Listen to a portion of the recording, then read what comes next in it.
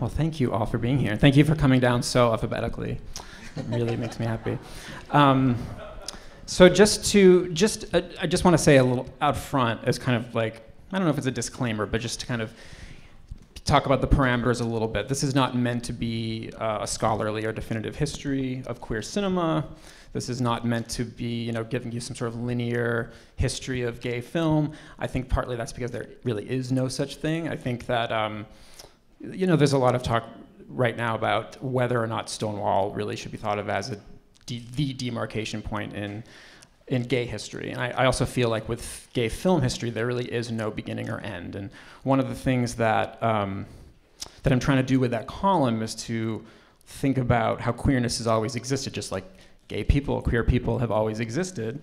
Queerness has always existed within film. It's always been there. There are currents, there are desires, things that course through film history, and it's more interesting to kind of go back and look through and see where those things exist rather than treat gay cinema like it's a genre. It's not a genre. God bless you. Okay. Well, I'm glad you agree. There's even applause for that. I couldn't quite figure out where to start because, as I said, there is no start and there is no end.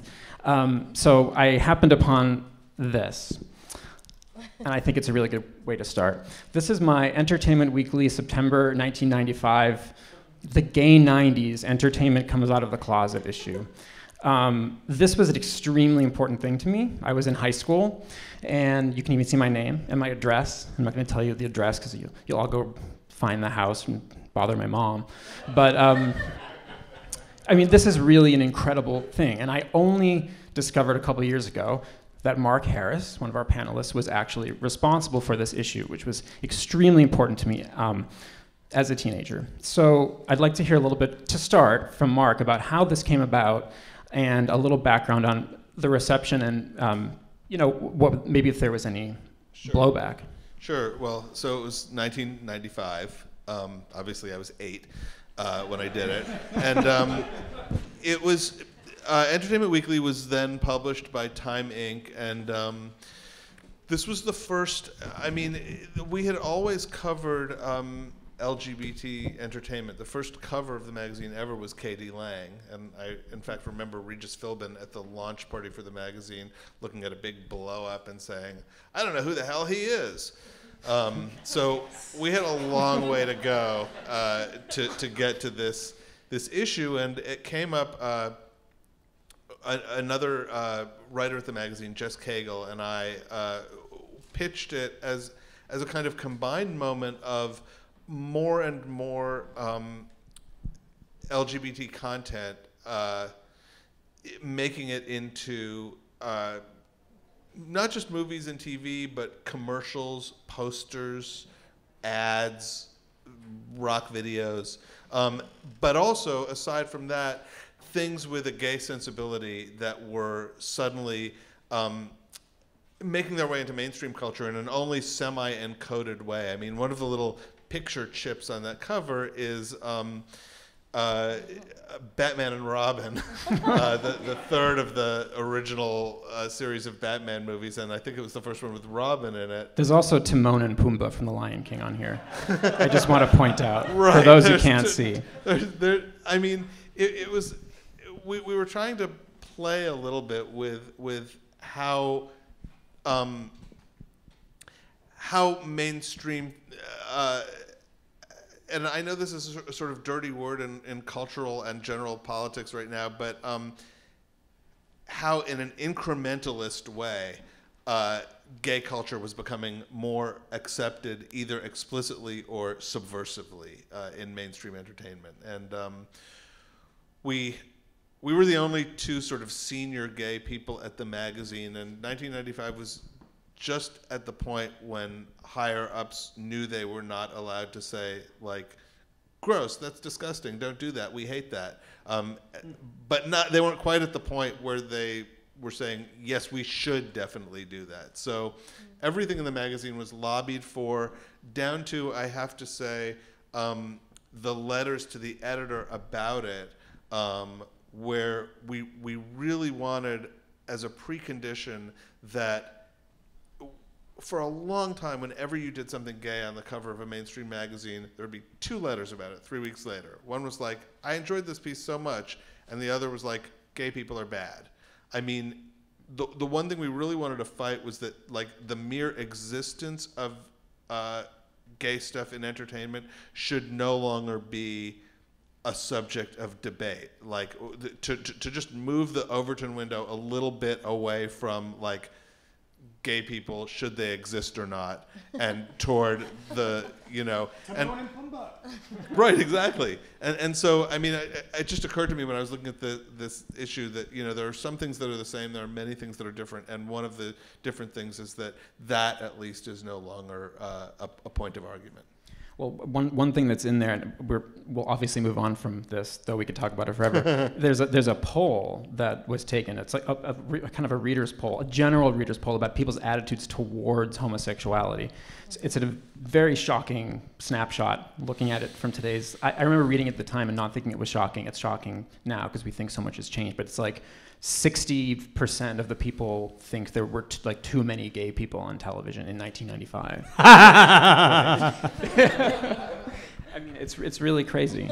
And who were those people though? Those people are not the people who answered the poll, but the people on TV. Who were they even watching? There were probably like 3, and those were 3 too many. Right. Well, like there was also, you know, Smithers from The Simpsons, who was not explicitly gay. Like, you know, obviously when you grow up, or I don't think it's as true now, but when you grow up watching, when you grow up gay and you're looking for gay entertainment, you're looking for anything that might be gay. Like, especially in the 70s or 80s, it's like, okay, this isn't gay, but does it seem gay? Does it seem like it might be made by a gay person? Is there something in the sensibility that is secretly communicating to me? That was what you had to look for, really, because if you just head counted the gay characters or the gay movies, you know, you'd run out of them before you got to your second hand. Well, I mean, that's what I wanted to segue into, because of the absence, the lack of visibility for so long of actual gay characters, gay themes, gay films. Queer people for many years were looking for signs of queerness in other ways. So I'm curious about everyone on the panel. What was that moment when you were younger, when you kind of finally felt that sense of queer self-recognition or recognition with something that you saw on screen, whether that was film or TV? I must start, because my answer is really perverse. It was 1985. I was a teenager, and there was a movie called Agnes of God. Oh, yes. Meg Tilly. Jane Fonda. Excuse me. This is my woman's journey. Don't step on it. Today of all days, Michael Koresky. As I was saying before I was interrupted by the patriarchy. 1985, I am a teenager, beginning to have feelings that I cannot make sense of. So there's that happening. Also at this time, I'm starting to go to the movies by myself, which I could do quite easily because my parents' house in Harrisburg, Pennsylvania, we were very close to this movie theater that was detached from the Colonial Park Mall, where I also spent a lot of time. And so one afternoon, fall afternoon, if I'm remembering correctly, I took myself to see the aforementioned Agnes of God.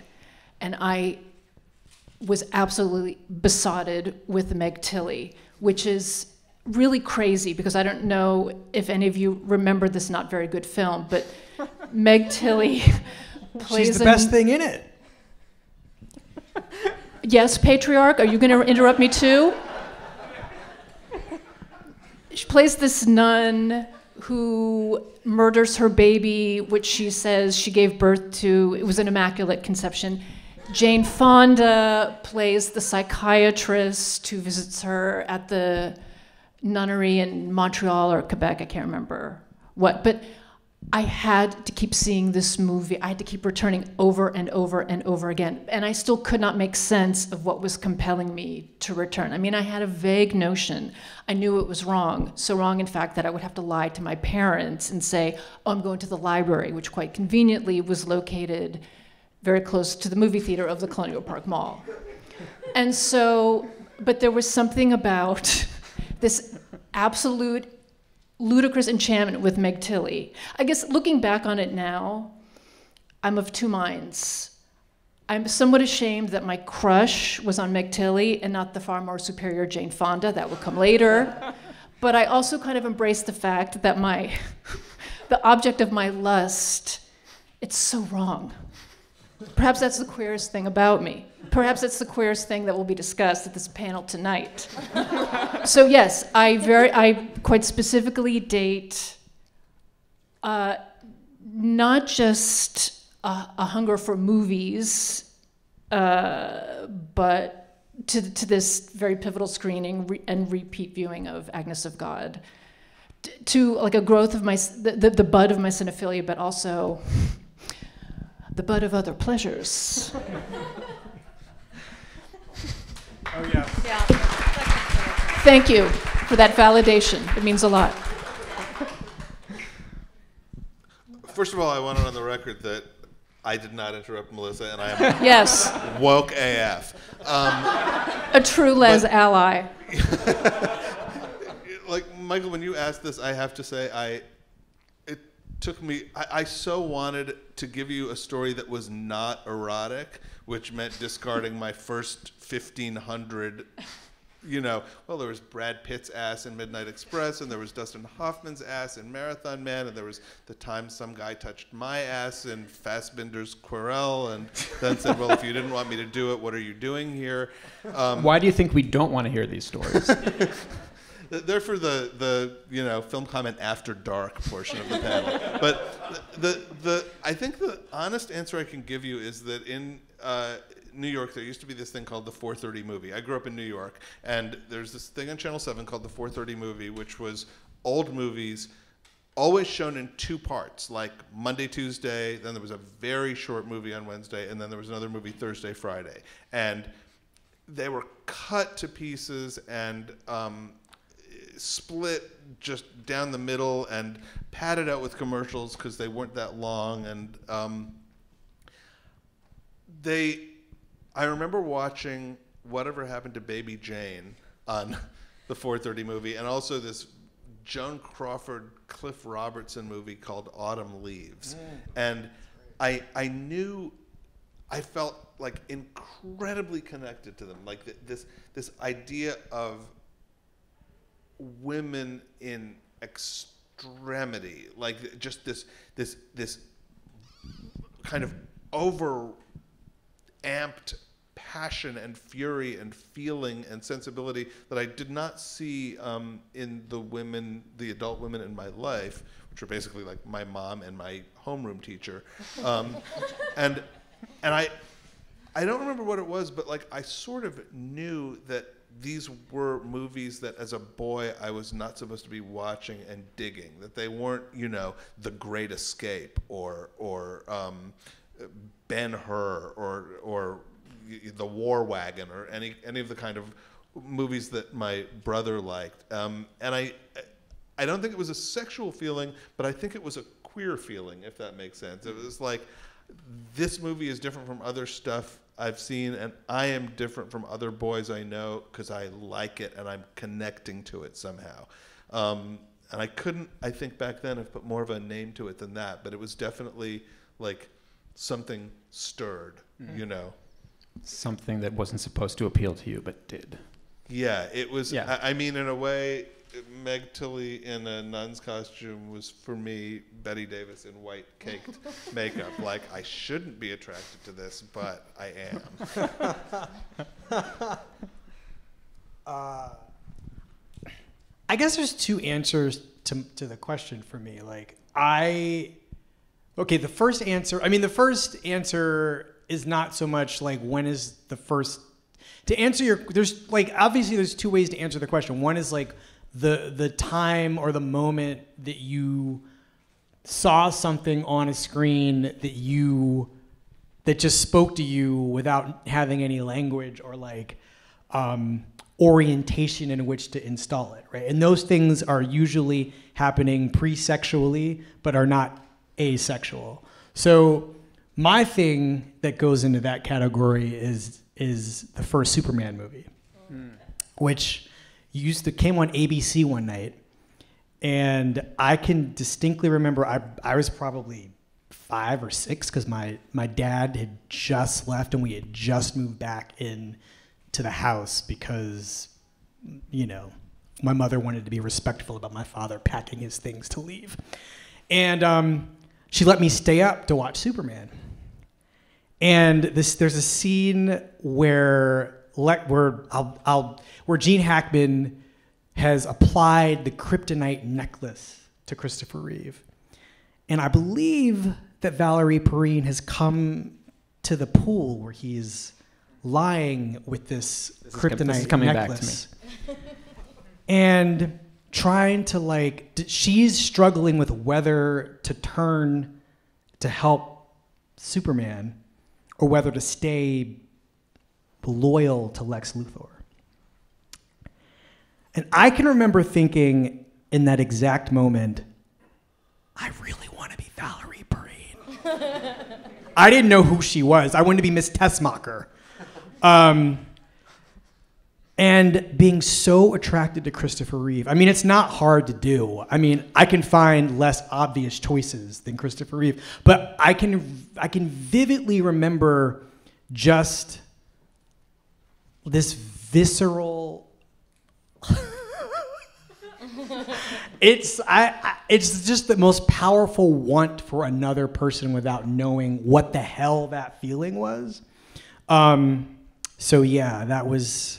And every time I see that, it almost embarrasses me to watch it now because I go right back to that moment, and it is completely involuntary. And I think actually that first Superman movie is actually very good, but I also think that it is very personal in a way that is not mortifying, but just to I've seen that moment since, and it's just like, wow, that did a number on me. But it also shows how much you hold on to that shame that you feel as a child, right? That I didn't feel shame at all. But you're saying you feel embarrassed and mortified when you think about it. The embarrassment is just the intensity that is still with me. I didn't know to feel shame in that moment. It was amazing. I mean, depending on what everybody's formative sex moments are, I mean, that's just one of a lot. But that one was formative because I was alone when it was happening, basically, and I was very, very little, but I understood enough to know that I was attracted to whatever was happening in this moment. And there was something about the Christ-likeness of that moment where she is trying to figure out. I mean, she winds up taking it off him and turning him back into powerful Superman again. But the thing that I responded to, because he's been in the suit the whole time, I was probably attracted to every aspect of Superman. But this particular moment of vulnerability and the struggle this woman has about which man she's gonna help to, I don't know, that whole scene just really spoke to me. Anyway, and the movie, and this is important for Mark's Gay in the 90s issue, I worked at a movie theater for basically 3 years, summers and in high school, college summers and in high school. And I was there it was 92 to 95. And I just made a list. We'll probably wind up going back to this later, but I'm just gonna do the movies that were playing at this movie theater that are still with me. You lady, hold on to your armrest. Claire of the Moon. Oh, I know. We just lost Melissa. Is there an EMT? You will agree that that's one of the worst movies ever made, correct? Yes, I will. Okay. I watched the worst movie ever made 18 times, probably. Claire of the Moon, The Incredibly True Adventures of Two Girls in Love, Go Fish. I was gonna go in the order that I wrote this, but I'm gonna save this one for last because I want to talk about it. Wild Reeds, Wigstock, the movie, Jeffrey, The Crying Game. Those are the ones I remembered from that period. And then this AIDS musical called Zero Patience from Canada. Yep. I can still sing the songs from that movie. Please do. Like Scheherazade, the theme song, which was like 5, 4, 3, 2, 1, 0 patience. Anyway, it was crazy. It was an AIDS musical from Canada about patient zero. Anyway, it is probably bad, but it was visually amazing, and I was 17. What did I know? It really, really spoke to me. But the movie that was the first thing that I saw that like I was like, oh yeah, I understand this person and this world and this story was Wild Reeds. That was the movie, Andre Tessine's Wild Reeds from 1995. It was about teenagers. They were in school. I was in a boarding school like the two kids in this movie. And one kid has a crush on another kid. And the other kid is just conflicted about how much he wants to reciprocate the attraction. I don't know. That really, really stayed with me and made Andre Tessiné one of my favorite directors despite everything. I feel like boarding school dramas are really fertile for same-sex eroticism. Like it's always a great ground for a little. I went to an all-boys school for a little while, so that extra super duper spoke. I feel like we've talked about this question before, and I've started to think of it in two broad categories, and one of which is like broadly about arousal, one of which is broadly about identity and self-identifying. And I think those two things can overlap, which is one of the fun things about queerness. But like, so broadly, in the first category, though I didn't recognize it at the time, when I was 7 or 8, we got cable for the first time, which meant that my family had access suddenly to Nickelodeon and MTV, and my twin passions were Clarissa from Clarissa Explains It All, because she would tear up her clothes, and she invented her own video games, and she was like very honestly disinterested in men. Like there were repeated episodes where she was like, I guess I could go out with my best friend, but it just seems extremely boring. And I was like, yeah, girl, it does. And then on the MTV side, the Chris Isaak video. Wicked Game, right? Wicked Game. I think everybody had that, right? And again, I think like, at the time, and for a long time, it was difficult for me to understand like what it was about the video, like what I was watching versus the voice and the maleness or femaleness of it. But I remember that every single time it came on, and because it was still a time before you could control or have agency over when you watched these things. You couldn't go to YouTube. I would like wait for it, like have MTV running. And when it came on, I would just sit there slack-jawed and like watch, this like beautiful model roll around on the beach, and it was this like black and white, very 90s like CK1 advertisement aesthetic. That's a Herb Ritz video, I believe. Yeah. And I think it's the combination of like the longing in his voice and seeing her as the image and sort of starting to feel a projection into that longing, regardless of the gender of the speaker. It's just like pure. It sounds like a restrained orgasm in song form. Mm-hmm.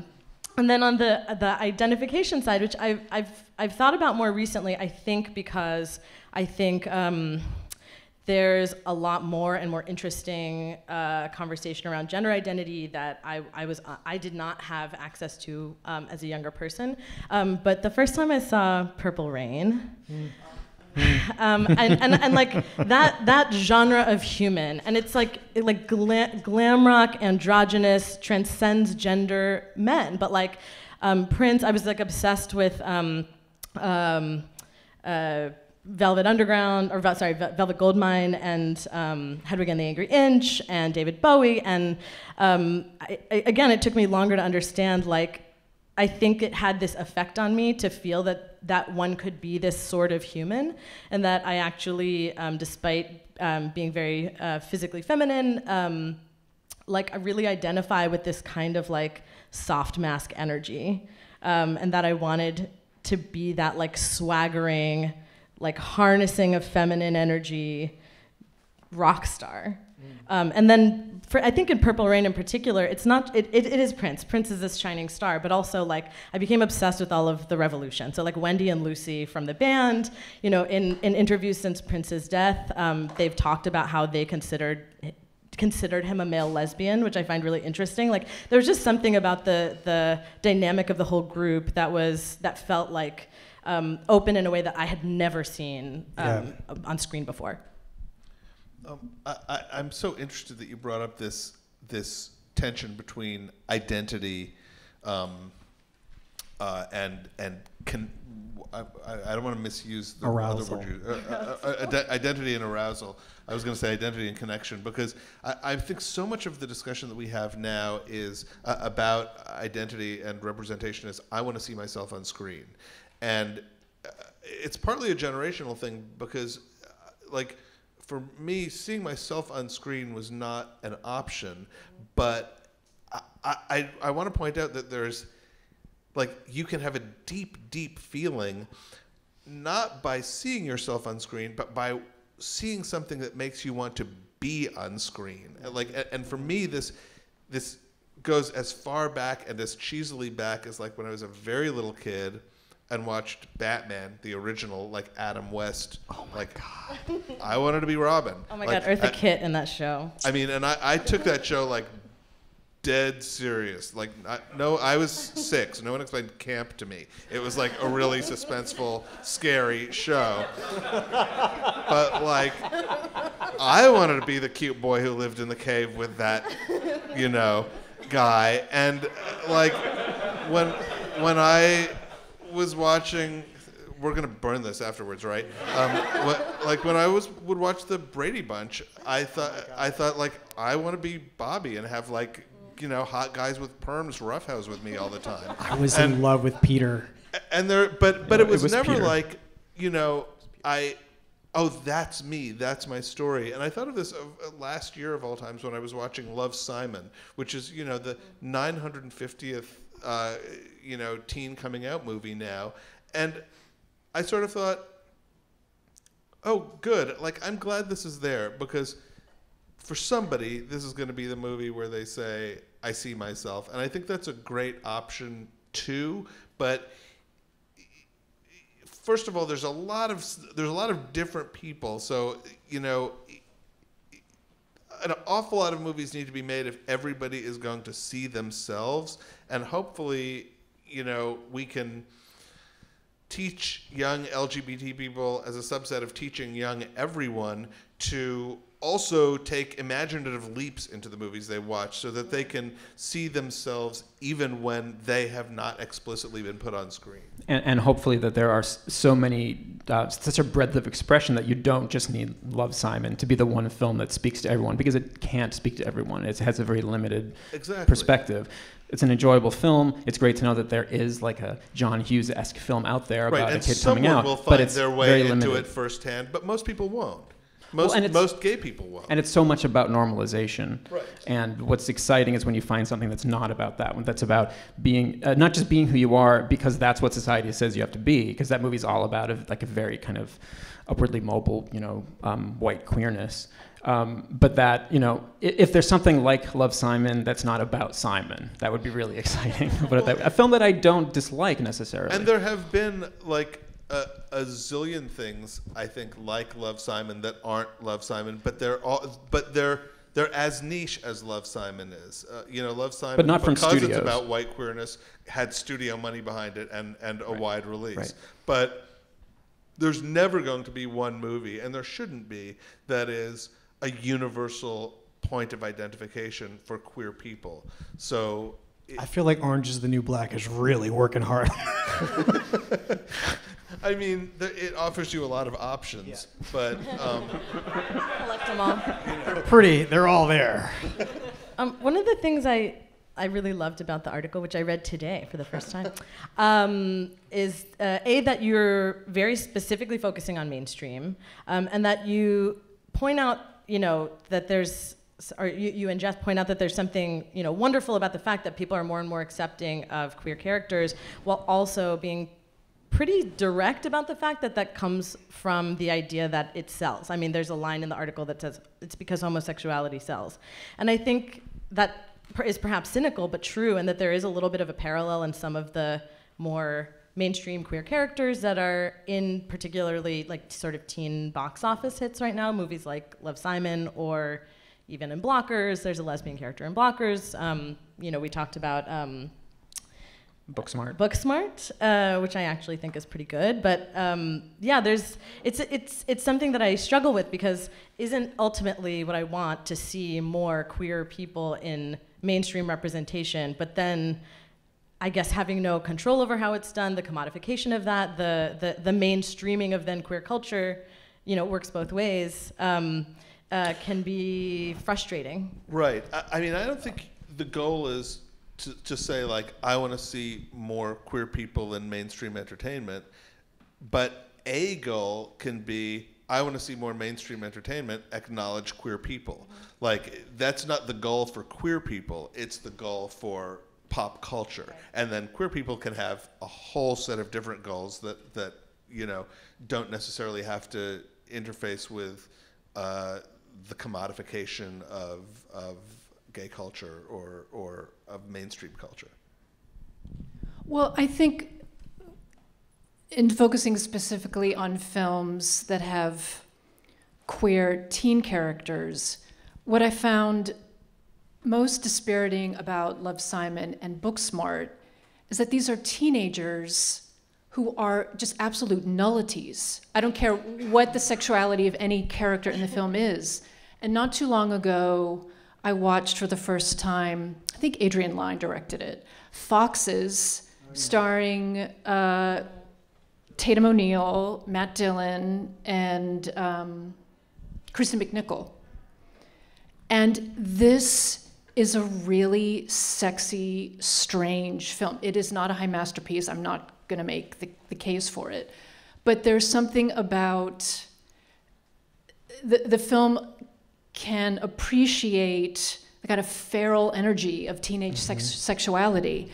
And I'm really not seeing that in many of the films centered on teenage characters of any sexuality, but specifically queer characters. The interesting thing, for me, the most interesting thing about Booksmart is this extra filmic knowledge that Beanie Feldstein, who I think is an extremely charismatic performance, is IRL, queer, has a girlfriend, and of all of this ensemble cast in Booksmart, I think the sexiest scene is when her character is flirting with the vice president. That's really the only moment in the film where there seemed to be any kind of keen understanding of teenage pheromones. The lesbian makeout scene in Booksmart just seemed so programmatic. Like those actresses could just barely figure out where to put body parts. I think that should be a real test for when you're casting these movies. Like, you learn your lines and learn how to kiss the other person. I never believe, I mean, it doesn't matter what the orientation is, but especially when it's same gender. Yeah. I mean, learn your lines and learn how to kiss the other person should be a test for life. Yeah, again. Listen, buddy. Amen. Well, I think to what you're saying, Melissa, I think what I'm getting at a little bit is that, like, when characters are explicitly queer in mainstream movies, and I know we're being pretty myopic and thinking about teen films only, but it's almost as though the team behind the film thinks, like, well, great, we gave you your one quirky characteristic, they're gay, so, like, they have to be a nullity. Like, everything else has to be as plain as possible in order for them to continue to be relatable to other people, quite explicitly so in Love, Simon, but it sounds like, you know, that's a little bit of what you're describing between the two lead characters in Booksmart as well, that, like, they have to tone down other characteristics as opposed to being a meaningful full person and also meaningfully queer, as opposed to we ticked a box. But you know what? I think that's when everybody became so obsessed with this horrible word, relatability.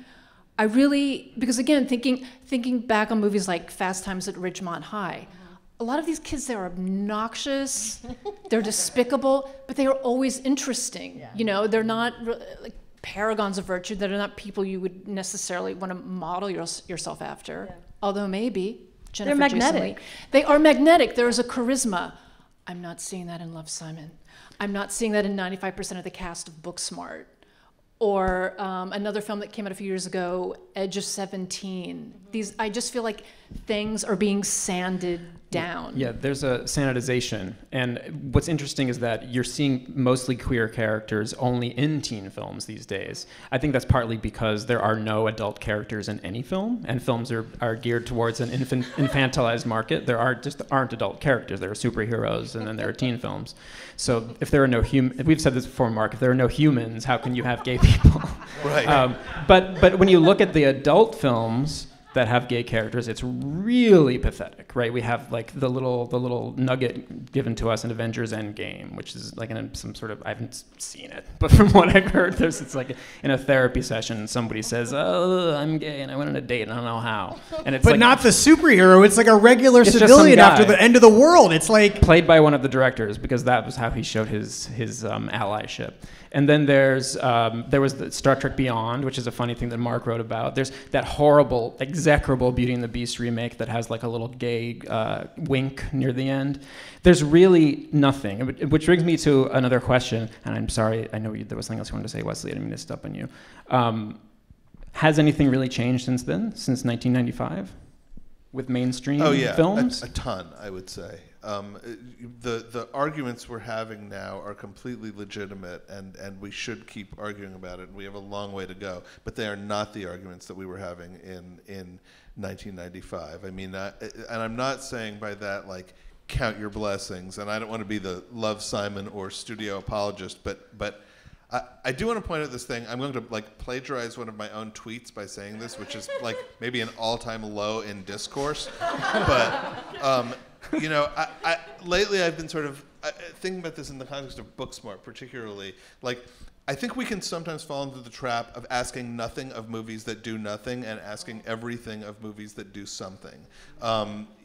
Because there isn't enough representation, we can forget that for every movie like Booksmart, there are 10 studio movies that just do not acknowledge the existence of LGBT people, and easily could.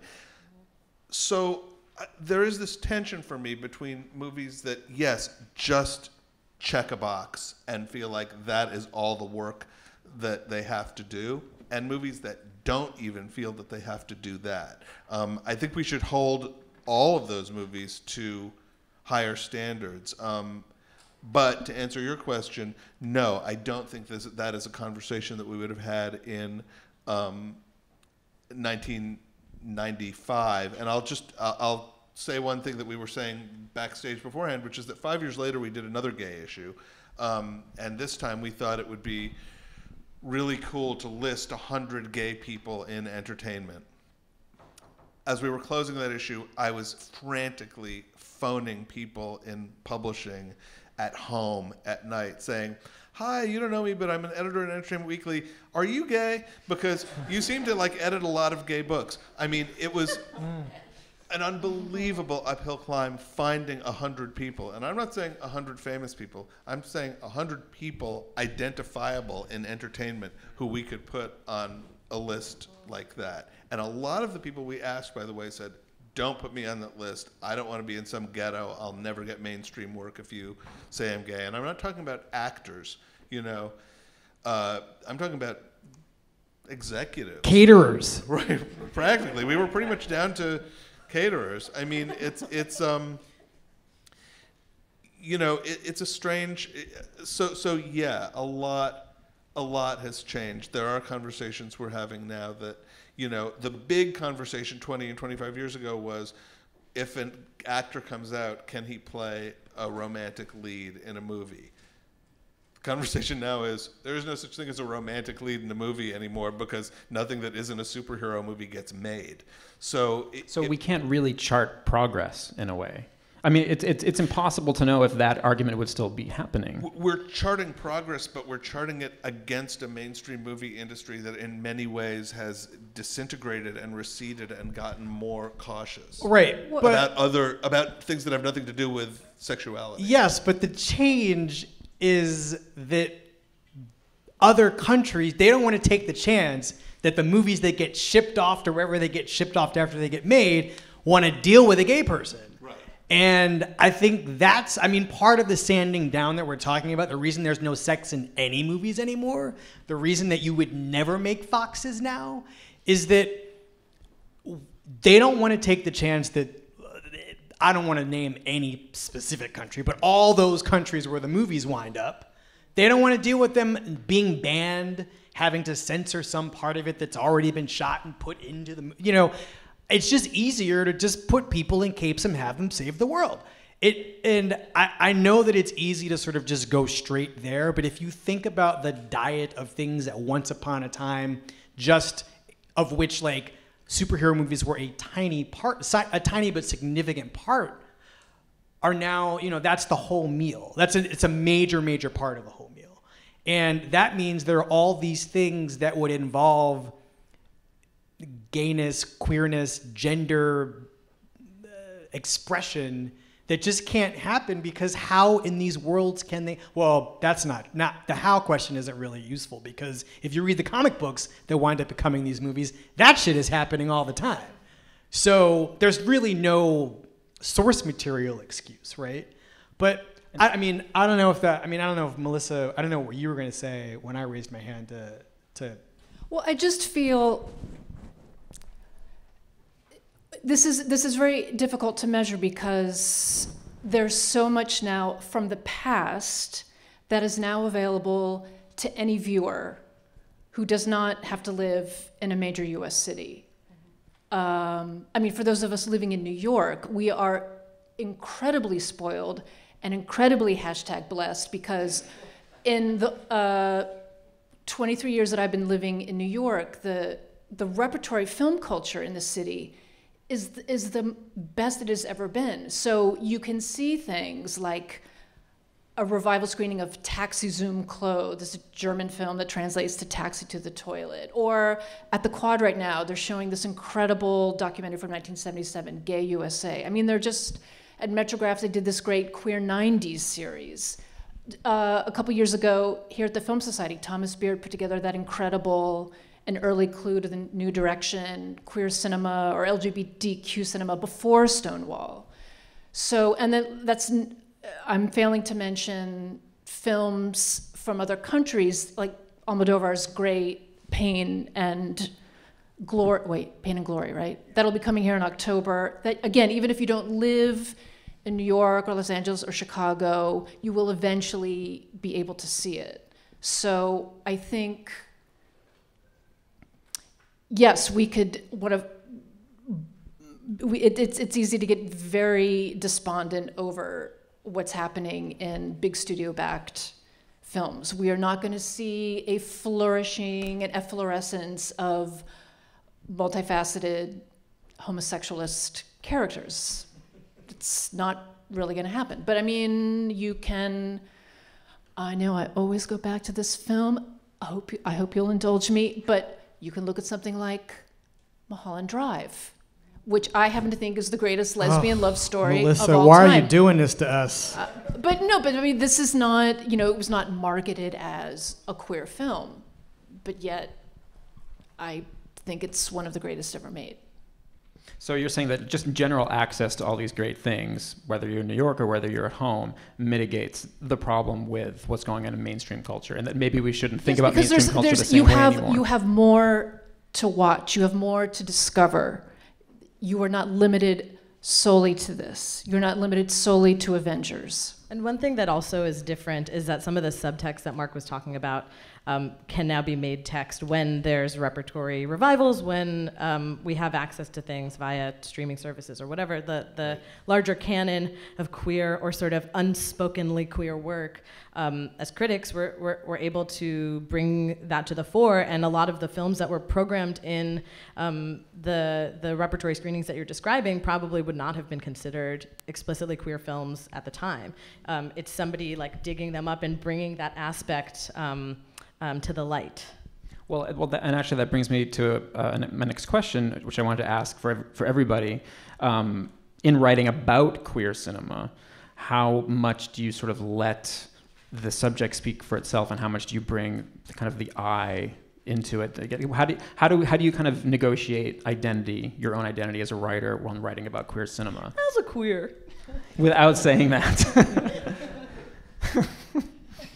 Is it something that you think just naturally happens? Because I feel like a lot of writing has become increasingly personal, whereas in the past I always felt just let it speak for itself. But the identity of the writer has to come through somehow. I don't really feel compelled to not be myself when I write something, but I don't really. I mean, it's important, but it's important, but it's not essential, I guess, is maybe the way to put it. I mean, it would really depend on. I mean, it's entirely possible. I didn't review Moonlight, but there would be no necessary reason for me to explicitly align myself with the experiences of the characters in this movie, despite how much that movie might track my actual life, or like you could sort of lay it over my actual life and it aligns. And I wouldn't feel it, but I could write something that would get the job done without having to necessarily explicitly say like as a blah blah any as a blah blah blah. Right. I mean, I'm not a big fan of the 1,000-word, when I was 8, personal roll-up to the thing you're actually going to write about, which you then begin at word 1001. And when I was coming up as a journalist, that kind of writing was not an option. It's not to say I don't like personal writing, but it is to say that if I'm writing culturally, critically, yeah, depending on the venue, I absolutely want people to know that I'm writing as a gay person about this particular subject, but most of my writing is not primarily autobiographical or memoiristic, and my feeling about what people need to know about me in a piece is exactly as much as you need to appreciate what I'm trying to say and no more. So that's sort of my guy. It's a tricky thing, and it's just, I ask because it's something that I'm kind of battling with to a certain extent. Like, for example, I think that there's a dearth of trans writers out there, and there's an increasing number of trans films and TV shows, and there's a marked difference when you read a piece that's informed, written by a trans writer. For this film that came out last year that hopefully not a lot of people saw, called Girl, by this Belgian filmmaker. Oh. Did you see it? Oh, by yes. Lucas Don't, the most perfect name for the filmmaker. Just Don't, everybody. But it actually had, I think it won an award at Cannes. I saw it got a standing ovation at TIFF. But the best piece I read on it was written by a trans critic, Caden Mark Gardner. And there are some excellent trans critics out there. So it's one of those things where, you do want a certain background when you're. Well, that you want. I mean, I think that's important, but it can't necessarily happen to the exclusion of other people writing about the thing, right? What you want is a wealth of voices, and you want to know what people whose identities align with a particular film feel about it.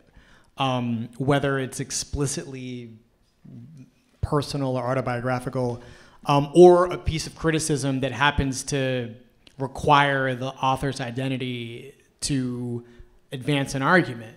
But I can, like I wrote about Carol, for instance, Todd Haynes' Carol, and it was a movie that kind of just exasperated me, and I think it exasperated me I thought it exasperated me as a moviegoer.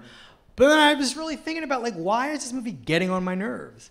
And part of the thing that irked me was that as a gay person, and I kept a list of all the movies. I wrote down all the movies that I watched when I was working at the movie theater. And then I wrote down all the movies that have come out in the last 4 or 5 years, the ones that came to mind immediately as gay, queer, but explicitly, right? Not as subtext, or the identity versus identification thing that we've kind of been talking about in the first part of this conversation. And they're all set in the past. A lot of them are based on true stories or historically oriented. They are not set in the movies that I mentioned at the at the movie theater. None of those were period pieces for the most part, or if they were like Zero Patience, it was done as contemporarily and as crazily as humanly possible. And so with Carol, I'd never said as a gay man, but I mean, I think my exasperation with that movie was immediately legible as a gay person who would like the gay person who made this movie about these two women to maybe come back to the present. This is director Todd Haynes, who's like, I think has been living in the past for a long time. Not uselessly, but I also would like to know what this person feels about the present. And I think that movie, for some reason for me, was the last straw. And I don't think it was just necessarily as a moviegoer, but I felt like a political act for me to say, Todd Haynes, come to 2017 or 2016 or whatever. I remember being on a panel on this very stage when Carol came out and having a little back and forth with you, and I'm still not over it about Carol. Sorry. How dare you? Sorry to drag you back there.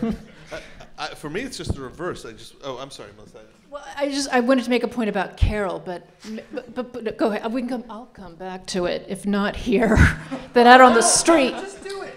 No, I guess because I do disagree. I think one of the genius things that Todd Haynes does is, yes, ostensibly it's set in the past, but I saw that film. I went to a press screening of it and ended up writing about it. I saw it the day before gay marriage was made legal across the country. This is something that I have conflicted feelings about, and there was a way that Carol, in this very sly way, kind of addressed what might be lost when this desire becomes normalized. Mm-hmm. That I don't think was just an accident. I think Haynes is too intelligent a filmmaker to not have been thinking about that. Oh, it's yes, I hear that. I mean, I agree. In the same way that, I was talking about how being able to recontextualize history is really valuable. I think that way of approaching historical subject matter and making the subjects explicitly queer is really valuable. It's like getting to go back and have a fantasy version of the history that was completely hidden or if not hidden, muted. And yeah, there's a bit of wish fulfillment involved, but I think it doesn't bother me to have various eras, if treated smartly, have that brought in, have that story brought in. Okay, so not to rehash this for Michael, sorry, buddy, but there is that one moment in the record shop where Therese Belivet, yes, played by my child bride Rudy Mara. That we can talk about after the panel. So Therese is shopping for some records, and the door opens. I think there's a little bell that ding-a-lings, and she looks up, and there are these two very tough lesbians looking at her, and she feels their gaze. And all I wanted in that moment was to watch that movie in that moment.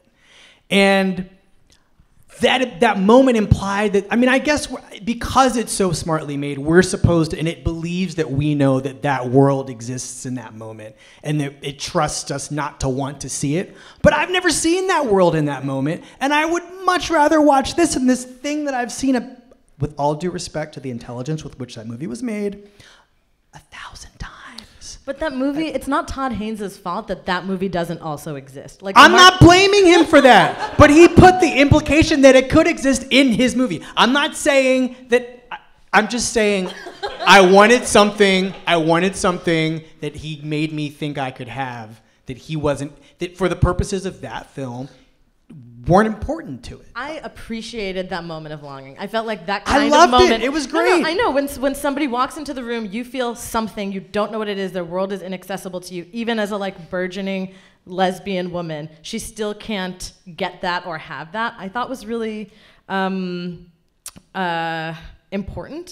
And I think like, yes, I would also love for that film to exist, but you know, I think Mark's point rings true a little bit about the idea that, you know, a film that does what was your Twitter self quote? Please tell us. Oh again. yeah. Well, I think the point is Wesley's wrong, and I mean, I don't want to take a side about your vicious, monstrous, and unprovoked attack on this great movie, but what I wanted to get back to just for a second was to say that I think I'm kind of the reverse of you in that I tend to foreground my being gay in a piece more when I'm writing about something that isn't gay. Like I always feel like talking about your identity is a form of self-credentialing in a piece, and I'm more likely to self-credential when I want to say, look at this mainstream thing that is either not dealing with gay stuff or dealing with it really badly. Because, like, I'm a white cis gay man writing about gay stuff. I'm not exactly like an exotic sea creature. There's like we're a dime a dozen. So when I'm writing about like something gay, I almost don't feel like I need to say, you know, this is who I am first. But when I'm writing about something straight or mainstream or problematic or anti-gay, sometimes I do feel that it helps to like say who I am. I had a great deal of fun doing that when I reviewed a film called Red Sparrow that came out last year with Ms. Jennifer Lawrence. I wrote about it for 4 columns where my wonderful colleagues let me advance the lesbian supremacist agenda twice a month, as often as I can. And Red Sparrow is a miserable film. But as Mark was saying, I thought this film may inadvertently, for sure, make the argument that heterosexuality is the most miserable, the most immiserating experience possible. So I think I ended up calling it like that it was going to usher in the post-heterosexual era. And to branch off that, I do want to leave a couple minutes for some questions because we've gone over. No surprise. This kind of circles back to my first question, but it branches right off of what you said. I really do think one of my queer coming out films was The War of the Roses. And I've only recently realized this because there probably was no other film that I saw growing up. I saw it in the theater with my parents. We all went to see it as a family. That was all about kind of like the miserable, kind of destitute reality of heterosexuality. And those, sorry, here comes a spoiler, everybody. Those 2 people, that husband and wife, they die in the chandelier. They crash to the ground, they're dead, marriage is over. Yes, but it's even worse than that. They willfully, I mean, they kill themselves, they kill essentially. Each other. Right. Yeah, and that really appealed to me. I was fascinated. I love that movie too, and I did not understand exactly why until right now. I watched it for other purposes as recently as like 6 months ago, and that moment where he puts his hand on her shoulder and she flicks it off. Whoa! It's the final gesture of a studio comedy. Right. He's reaching out. They're at least in death. They will have one final gesture. The chandelier has fallen, and they're laying next to each other. And he puts his hand. Michael Douglas puts his hand on Kathleen Turner, and she's just like. You think she's reaching out to grab it, but she knocks it off. It's the dark shadow of Thelma and Louise. I will not hold your hand in death. It's true. This is a poor choice because it's a man and a woman. I love straight people. So we have time for a couple of questions. If anyone has any really good questions, yes. So Melissa was talking about alternative options other than mainstream. Yeah, into the mic so we can have it for the podcast. Sorry. So Melissa was talking about alternative options besides mainstream superhero movies and whatnot for LGBTQ cinema. And there are all these streaming sites as well. I mean, there are all these options on streaming sites.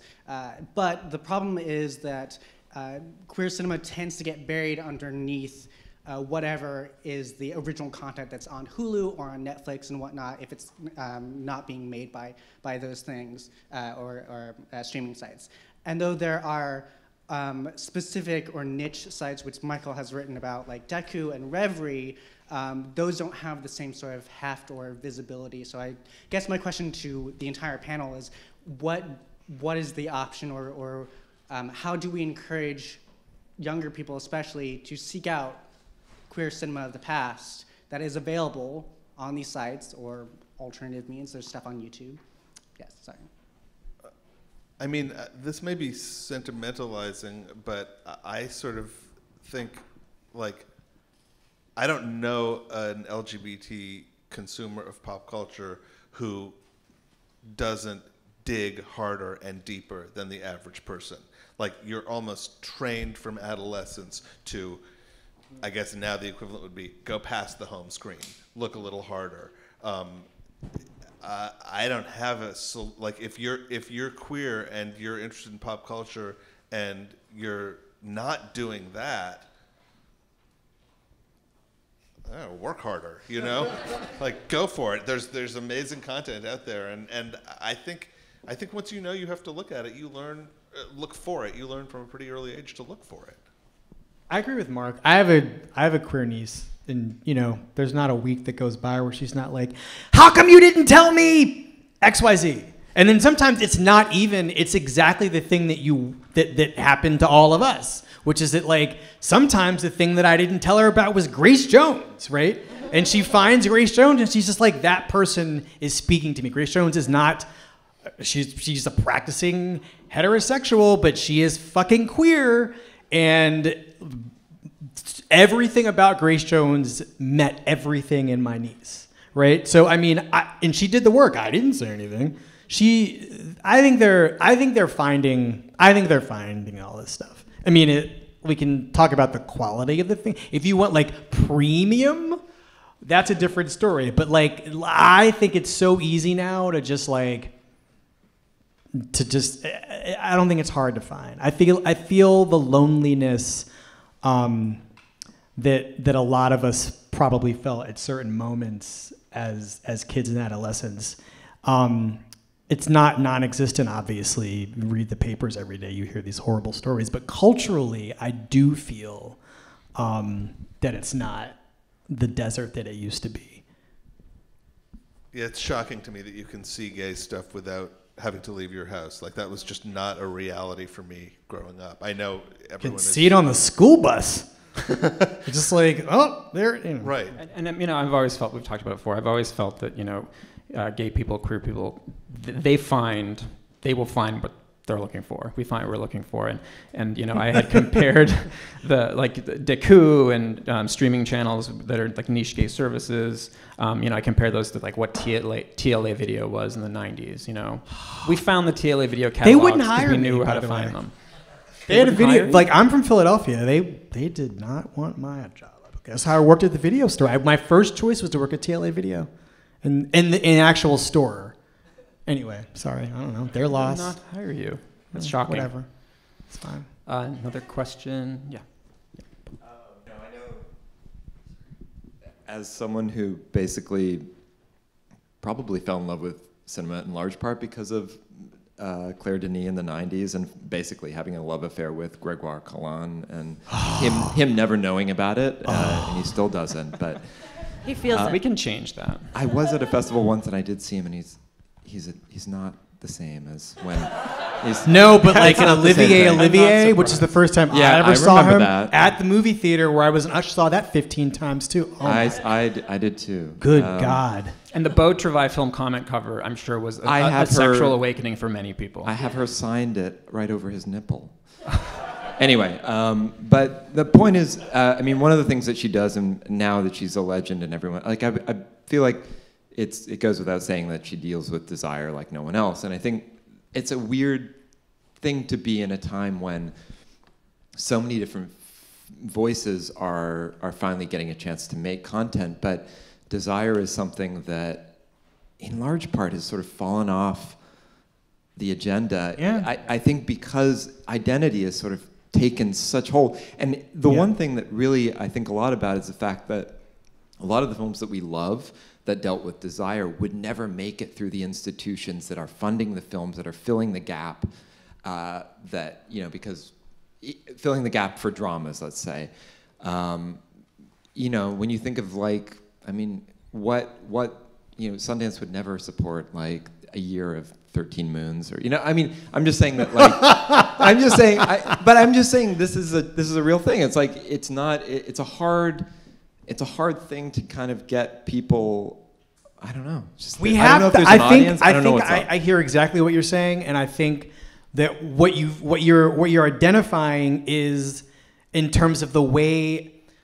This is a horrible thing to say in some ways, because all of the political will that we have been fighting for in terms of the words we use to describe whatever this moment is, representation, visibility, equality, they have superseded, it's crazy, but it's true to some extent, they have superseded the depiction of reality, right? We are watching the most ideal versions of ourselves in a way that we can snap at and celebrate and feel good about, but at the end of the day, I just want to see in a year of 13 Moons. And I don't care how bad or unhappy I'm going to be when I leave. I have watched something that is truly, deeply honest and real. And somebody has taken a risk. I mean, it seems unfair to make it Fassbender, but whatever. Like, the risk, I don't feel like, I mean, you guys can speak to this maybe better than I can, because I don't know why, but you probably can. But I don't. Is there anybody that you feel is taking risks in terms of the way all of the things kind of align? I have a controversial suggestion, but I'm more curious about. Who's your controversial suggestion? Kashish. I'm not saying that it's. I'm not saying it's right. It's foul and appalling. Anyway, sorry. I retract my suggestion. No, defend your suggestion. I don't have a defense for it. I just threw it out there. Explain. Well, I think the defense is, and I'm not defending him, but he leads with horniness. And one thing is, and I happen to think his aesthetic of horniness is gross and monotonous, but And banal. That is the biggest crime. Absolutely, Right. but being horny itself for an artist is He not has a crime. right. I mean, I'm not saying No, Like, and that like desire, hotness, need is getting a little short shrifted by a little filmmakers who are so interested in queer identity as a political statement that they forget sex. Yes. No, that is going to dry up all of your gonads immediately. But okay, yes, I am all for. Do you hear my horniness point? in the cinema. I don't want to talk about No. Kashish. I don't. To quote too late. Southland Tales, teen horniness is not a crime. But I'm now thinking, and it's quite conveniently playing at Metrograph. If you see something like Jack Hazan's incredible docufiction, the David Hockney film, A Bigger Splash, that is a film that That's maybe from 1974. No, but this is a film that is all about horniness. Yes. It is all about It's probably the queerest thing I've ever seen. But one thing that makes it even especially queer is that it's about not just Hockney and getting over the relationship with Peter Schlesinger, but it's about the larger constellation of people in his circle, some queer, some not. But this is a film that very much leads with horniness, but that is done with, I don't know, respect for intelligence of human beings. What makes Kashish a cinema criminal, particularly in Blue is the Warmest Color, is just how idiotic it all is. Yes.